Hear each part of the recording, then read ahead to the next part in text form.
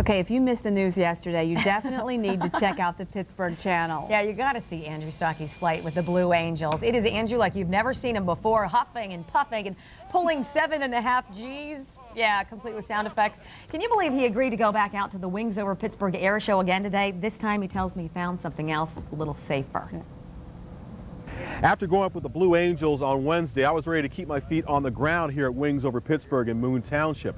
But that doesn't mean I had to miss out on perhaps the fastest vehicle out here. And it doesn't have wings. Take a good look at this year's air show showstopper. They're really intrigued by how we took a jet engine, strapped it to a dragster chassis, and now we scream down the runway with it at 400 miles an hour. It's the Air Force Reserve's jet car, part jet, part race car. A hybrid that appeals to both fans of flight as well as the motorsports maniac out there. Some call us a pilot, some call us a driver. We do a little bit of both. I operate and I steer the car like a vehicle. Now it never leaves the ground, but the jet car reaches speeds any aircraft pilot would envy.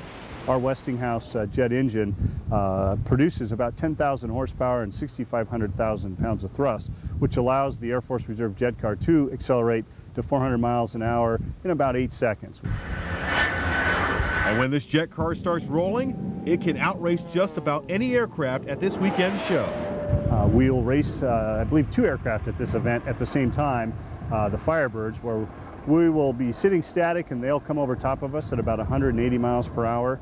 When they pass us, we'll accelerate the race car and hopefully we'll catch them at the 2,000-foot point, where we'll be at about 400 miles per hour. As you can see, it's a tight fit, but it is one heck of a ride. The Air Force Reserve jet car performing at Wings Over Pittsburgh Saturday and Sunday here at the 911th in Moon Township. Andrew Stocky, Channel 4 Action News.